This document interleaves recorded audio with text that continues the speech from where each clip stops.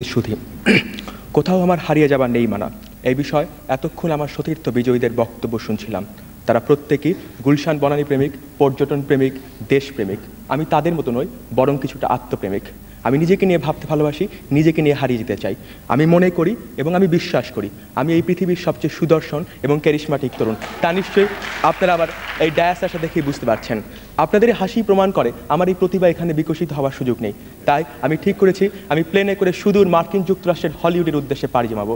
সেখানে গিয়ে আমি সিনেমার নায়ক হব। যেহেতু আমি পূর্বেই বলেছি আমি পৃথিবীর সবচেয়ে সুদর্শন এবং ক্যারিশমাটিক তরুণ, সেহেতু হলিউডের অন্যান্য নায়ক, নায়িকা এবং পরিচালকের কল্পনার রাজকুমার হব আমি। তারা প্রত্যেকেই আমার সাথে অভিনয় করার জন্য আমার বেভারলি হিলসের বাড়ির সামনে লাইন ধরবে।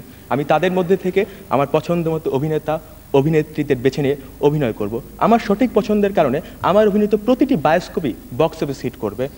এভাবে হিরো হিসাবে নাম করার পর আমি হব ঢালিউড থেকে আমদানিকৃত প্রথম ব্যক্তিত্ব যে পরপর 3 বার অস্কার পেয়ে টম হ্যাঙ্কসকে ছাড়িয়ে যাব।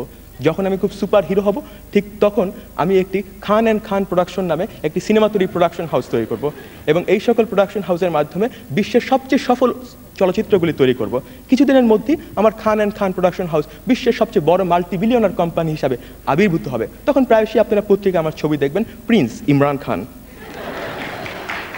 এত গেল ইহকালের কথা। বিত্তবান হওয়ার পরেই আমি পরকালের দিকে নজর দিব। তখন আমি খানস কেয়ার নামে একটি আন্তর্জাতিক সেবা সংগঠন গড়ে তুলব। যেহেতু ওই হলিউডেও ওই বৃদ্ধ বয়সেও আমি হলিউডের সর্বাপেক্ষা সুদর্শন বৃদ্ধ থাকবো, সেহেতু আমি আমার এই ইনোসেন্ট ফেস এবং আমার কনভিন্সিং ক্ষমতা দ্বারা হলিউডের সকল নায়ক নায়িকা এবং পরিচালকদেরকে কনভিন্স করে ফেলবো। তখন আর তারা বেভারলি হিলসে বাড়ি কিনবে না, বেভারলি হিলসে বাড়ির দাম কমে যাবে।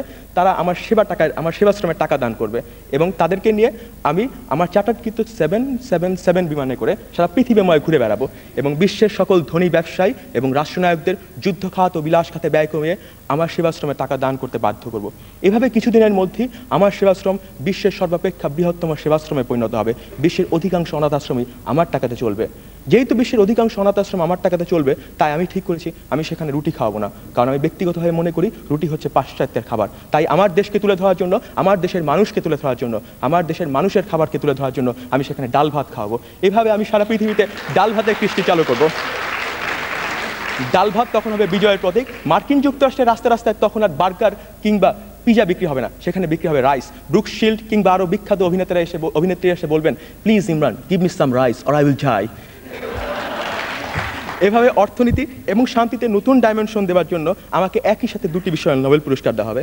এভাবে একদিন জীবন ঘনিয়ে আসে, সবাইকে চলে যেতে হয়, আমাকেও চলে যেতে হবে। আজকে সময়ের অভাবে আমার কর্মময় জীবন সম্পর্কে আপনাদেরকে আমি পরিপূর্ণভাবে জানাতে পারলাম না, তবে চিন্তার কিছু নেই। আমার মৃত্যুর পর আমার সেক্রেটারি কর্তৃক রচিত আ লাইফ অফ এ বিলিয়নার গ্রন্থটি পড়লে আপনাদের কর্মময় জীবন সম্পর্কে জানতে পারবেন। সবাইকে নিরন্তর শুভেচ্ছা।